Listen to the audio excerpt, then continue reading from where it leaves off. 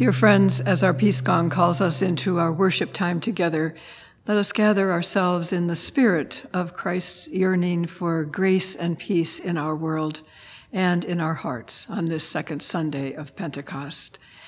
And as we prepare for communion later in the service, please have your own bread and cup ready, and also your peace candle, which you could light now.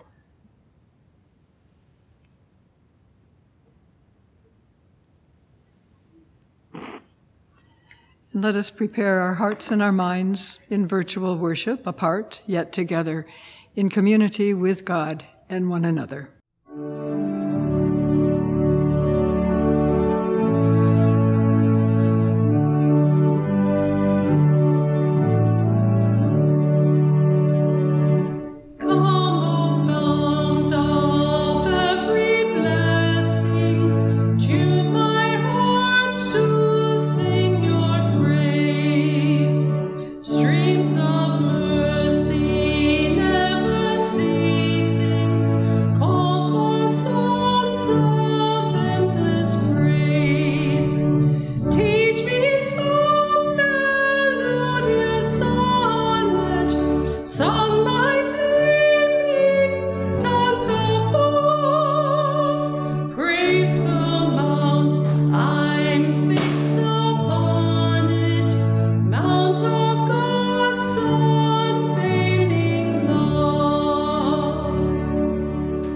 Grace to you and peace. Welcome on this day that our God has made for us to be together.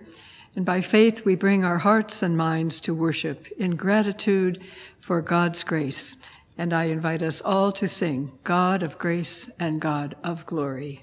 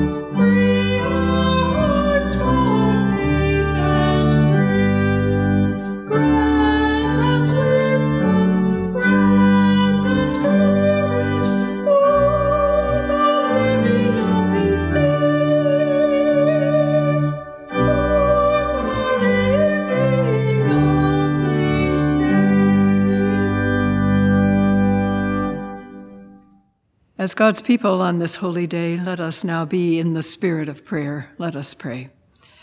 Loving God, be with us this day in the midst of our faith and our fears. Guide us in the way of Christ's love and justice and peace.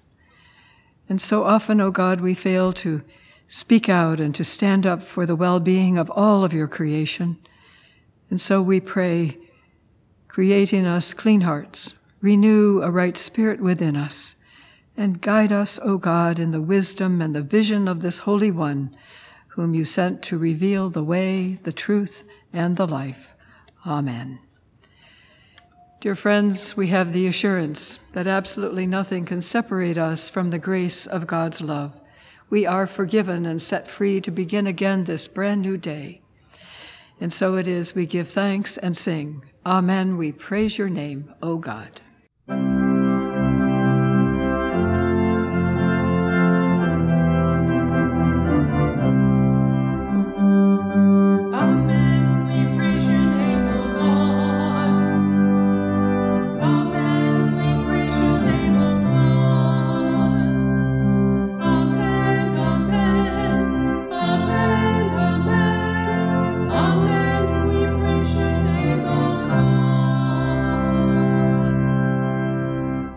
Sharing the scripture from the letter to the Romans today will be Stacy, Zachary, Garrett, and Nathaniel Inman.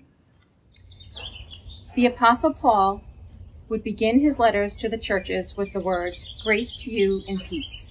And he knew firsthand the meaning of the word grace, because before the very moment that he experienced an amazing transformation, he had been persecuting and killing Christians.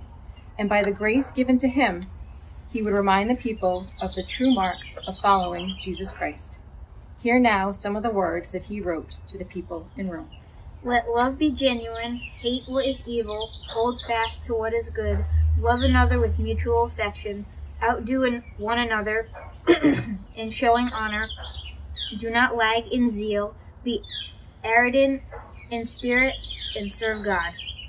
Rejoice in hope, be patient in suffering, persevere in prayer, contribute to the needs of saints, extend hospitality to strangers, bless those who persecute you. Rejoice with those who rejoice, weep with those who weep, in harmony with one another. Do not repay anyone evil for evil, but take thought what is noble in the sight of all. Love your neighbor as yourself. May God bless these words to our hearing and our living. Amen. Some weeks find us in need of being comforted and loved even more. And some weeks find us in the need of protests, standing up for justice and love even more. This has been a week in need of both. And I was reading again about the hymn, Amazing Grace, and how it has been called the most comforting song in the world. And in the midst of all of the sadness of every kind, that gave me pause as I thought about the background of the words to the song Amazing Grace and the man who wrote them. That song, Amazing Grace, is also, as someone once said, thick with history, and it started with a man named John Newton, a white man who grew up in 18th century England and often ridiculed Christianity, and who also was infamous as the master trafficker of a slave ship in the 1700s, lost in cruelty and greed, delivering slaves from Africa to other countries with no regard for the suffering of these human beings and no regard for God. On one trip as captain of his ship, he experienced a fierce storm at sea, and he vowed that if he lived through that storm, he would dedicate his life to God. And indeed, he kept that promise. John Newton became a minister, and then later an abolitionist, and he finally came to understand, several years after becoming a minister, that slavery was a sin for which only the grace of God could possibly forgive his part in this inhumane connection. And Reverend Newton apologized for making a public statement so many years after participating in that trade when he said, "It will always be a subject of humiliating reflection to me that I was once an active instrument in a business at which my heart now shudders." John Newton had great influence with the abolition of slavery through one of his parishioners, William Wilberforce, who helped abolish the trade of human beings in England. John Newton also wrote many hymns, and in 1770, he wrote these familiar words, "Amazing grace, how sweet the sound that saved a wretch like me. I once was lost, but now am found, was blind, but now I see." As one writer said, the song is all about that love and forgiveness and grace pouring out to us from a higher power. Another person commented that this Amazing Grace song is simply amazing because it pulls us together.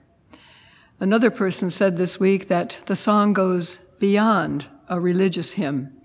It offers comfort to those who are hurting, those seeking forgiveness, also to those who are suffering in so many different ways. It is not only a song thick with history, it's a song that offers strength and hope to all. And yes, this past yet very present hymn is all about the relentless graciousness of the holy, who seeks us, finds us, restores us, forgives us, and loves us, and calls us to move into our future empowered by grace to live in the love of Jesus Christ, forgiven and set free to be all that we can be. Thanks be to God for the gift of Amazing Grace, and for Amazing Grace, the song, which is truly a worldwide prayer of healing and hope. And so it was when, in the turmoil and time that we're experiencing in these days, I was sent this version of the song Amazing Grace that features voices from 50 different countries and languages. So, of course, I thought, let's all share the gifts of grace in this one song, in one voice, in one message. Truly a worldwide prayer of healing and hope. For God's grace knows no bounds, and forgiveness and love are forever ours by faith. Please add your voice to those around the world as part of the power of God's amazing grace.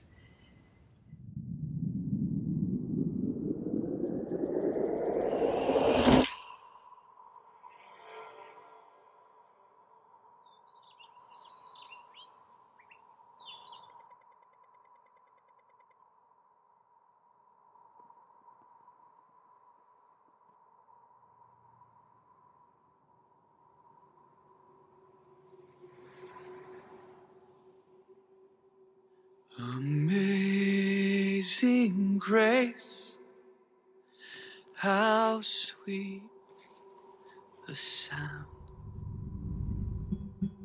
我罪已得赦免 Fui ciego, mas hoy miro yo. Perdutor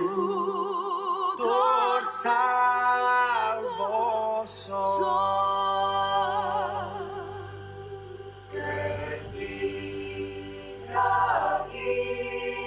Let mon changer pour une grosse Christ.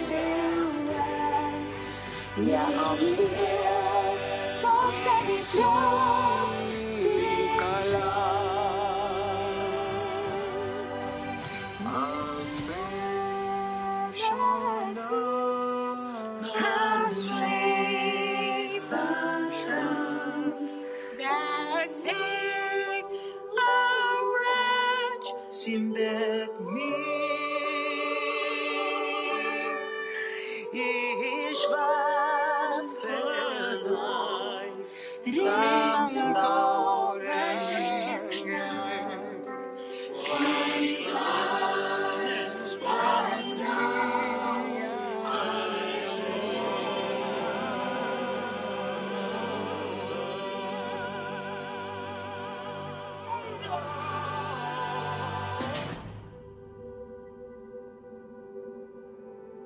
So much has changed in our world lately. 疫情中，这么多人失去生命，显明了生命的脆弱与短暂。Pero la asombrosa gracia y amor de Jesús es más fuerte que la vida y la muerte. Wo auch immer du bist, ruf seinen Namen an. Jesus. Jesus. Jesus. Isa Masih. Jesucristo. Yeshua. Jesus. Don't wait another day. Dear friends, through the love of Jesus Christ and the grace of God, all things are possible. Indeed, thanks be to God for the amazing grace that we receive and that we give. Amen. We give grateful thanks for our faith community and the amazing grace that flows from here as we come before God in our prayers today during the time of Holy Communion. We pray for all of those who are grieving losses in their lives, loss of life, loss of dignity, self-esteem, loss of faith or health or jobs, or loss of what used to be normal. We pray for all of those listed on our prayer concerns, especially those who are isolated or alone in this time of distancing, and for all of our families of every configuration. And we pray today for our country and the divisiveness and evil which will be overcome by the power of love and grace. We pray for the churches in our Southern New England Conference of the United Church of Christ and our Rhode Island Association, and for our partners in Haiti. And we ask today for monetary gifts for our One Egg project there in the orphanages, as the need is so great, and we were not able to do this during our Easter season. So giving to the church through checks or leaving money here would be fine. And we pray for the challenges to allow peace and love and the grace of Christ to inform our everyday lives. Donna Ewell will now share our faith community announcements. Good morning or afternoon or evening, whenever you are watching. Welcome, and we are so happy to have you with us today. We are a faith community that lives out our faith through all that we do, and we especially want you to know that your health, safety, and staying connected are our highest priority. I hope you've all had a good week and able to get out of the house, but always remember to keep your social distance of at least 6 feet and wear a mask if you go into any stores. And I still do have some extras if you need them, so please get in touch with me. We also have a very well-stocked food pantry for anyone that needs food. Please call the church and let Maria know that you are interested, and there will be someone here at the office to meet you at a convenient time for you. And we're also continuing our virtual coffee hour today, Sunday, from 10 a.m. to 11:30 a.m., and that is on Zoom. Kristen and I will be there for the entire time, and you can join us for as long or as short as you wish. If you didn't get the link in my weekly email, you can always email me or text me, and I will happily send it to you. It has been great to just chat with so many of you, and I hope you will be able to join us. And you know me, I am not going to stop asking, so please send in those short, less than 10-second videos. We ask that you record either alone or with your family the message that says, "Peace be with you from," and then you state your name. You can be as creative as you would like. We will be showing a few videos each week at the end of each service all throughout the summer. And again, this is a way for us to stay connected. In my weekly emails, I am including personal prayers. Please remember to update me if there are any additions or changes. And also, please send me in right away any information on recent high school or college graduations. And don't forget, all families are invited to watch a virtual church school presented by Kristen that is multi-age. There's a link on Facebook, or you can go directly to our YouTube to view.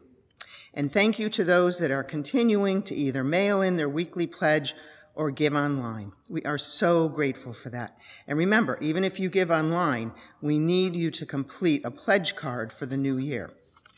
The church hall and the office are closed to the public until the bans are lifted. Only paid staff and essential personnel are allowed in the buildings to keep the space safe. Please know that we are having many meetings and discussions before a decision is made to open the church, as there are many restrictions to opening. We will continue to update you. This weekly service is available to you in many different ways: YouTube, on a DVD, on a CD, and in print. So please get in touch with us if you know of anyone that is interested in viewing our weekly service. And we are having an annual meeting on Sunday, June 28th at 10:30 a.m. It will be a Zoom meeting, and this will be very interesting. And you are all invited to attend. And we must have a quorum. So I will be sending you a link to register. Please watch for it in my emails. And when the annual reports are ready, they will also be in my emails, but we will also offer you an opportunity to come and pick one up if you do not have any email. This has been a really tough week for our church community as we have lost members. And in the past, we would grieve together on a Sunday worship. And boy, I wish I could say, come on down, come to church on Sunday, but I can't. But we are strong and know that we are all grieving and we will get through it. So it is important for us to stay together virtually. Watch our YouTube services. Read my emails to get the updated information, and most important, reach out to others. Please enjoy your week. Be safe. I hope you are in good health and spirits. Blessings to all of you, and I will see you again next week. Let us consider now God's amazing grace that empowers us to be free from fears and strengthens us to hold fast to our faith, living in the spirit of Christ's light and love every day, as Alice Sapinski shares with us, Grace Alone.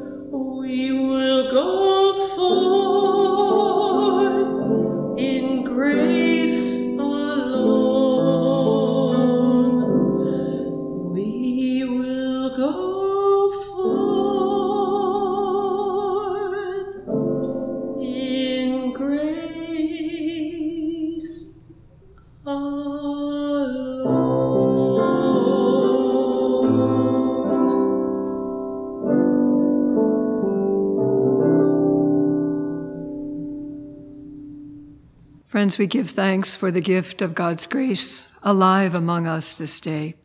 And we come now to the table of our Lord Jesus Christ, bringing the gifts of all that we are and all that we hope to be. Let us gather our hearts now in the spirit of prayer. Let us pray. Life-giving and loving God, giver of wisdom and source of strength, we give thanks for your surrounding presence this day. Be strength and comfort for those who need you most. Be with all who are grieving and with all who yearn for your healing power. Be with those this day who need peace and patience, O God. Those who need calm or comfort, assurance and reassurance. And we're grateful and thank you, O God, for all who are caring for others in so many different and essential ways, and pray that you will give us, each of us, the courage and the guidance to gracefully live into each day with hope, revealing new insights and energy and empathy to love and to serve. On this holy day, O God, may we come to our table to receive the bread and the cup as a gift of your amazing grace, and empower us to remember that each one of us is a gift by your grace and called to be Christ's presence, loving in word and deed and commitment. We ask now, gracious giver of life, that you will bless this cup and this bread, and each of us receiving in that holy name of Jesus Christ, who taught us when we pray together to say, Our Father and Mother, who art in heaven, hallowed be thy name. Thy kingdom come, thy will be done, on earth as it is in heaven. Give us this day our daily bread, and forgive us our sins, as we forgive those who sin against us. And lead us not into temptation, but deliver us from evil. For thine is the kingdom, and the power, and the glory forever. Amen. Dear friends, we remember on that night when Jesus was betrayed, that he took the bread and giving thanks, blessed it and broke it, saying, This is my body broken for you. Do this always, remembering me. And in the same manner also, Jesus took the cup. And Jesus said, This cup is the cup of the new covenant, which is the covenant of love. Do this also, remembering me. Ministering now in Christ's name, I invite all who live and love in that holy name to share the bread and the cup, and while you are partaking, to please sing, Alleluia, Alleluia, give thanks to the risen Christ.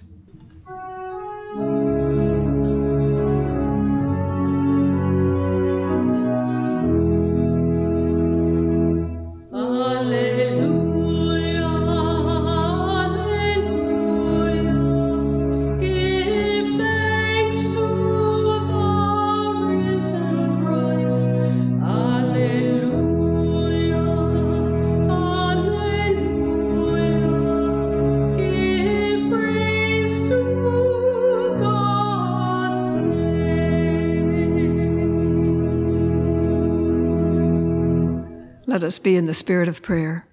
Life-giving and loving God, we give thanks that you have nourished us at this your table, and we pray that you will continue to guide us in Christ's love through the days ahead. Amen. And let us now sing our closing hymn together, sent forth by God's blessing. Our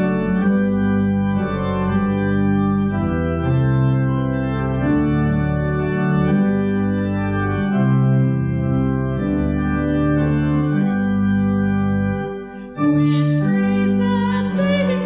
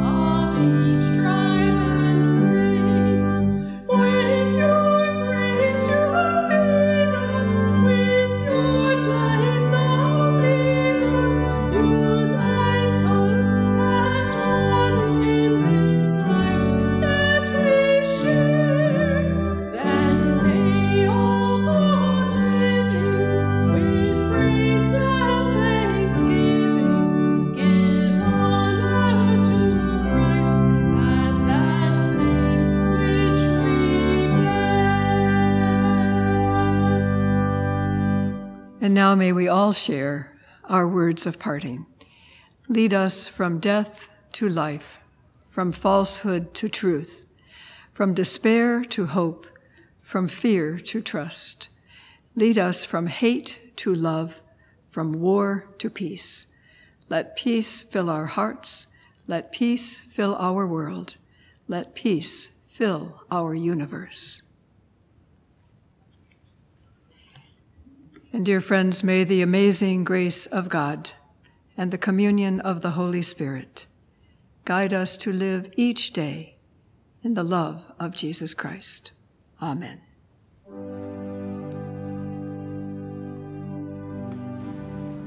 Pokój z tobą. Peace be with you. From Kasia and Braden.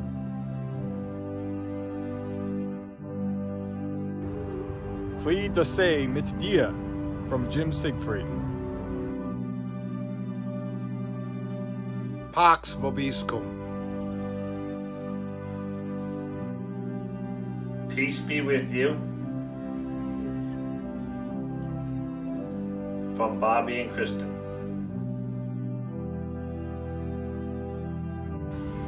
Que la paz sea con todos de ustedes en este día. Dios les bendiga. De parte de Carolina Di Biasi y su familia.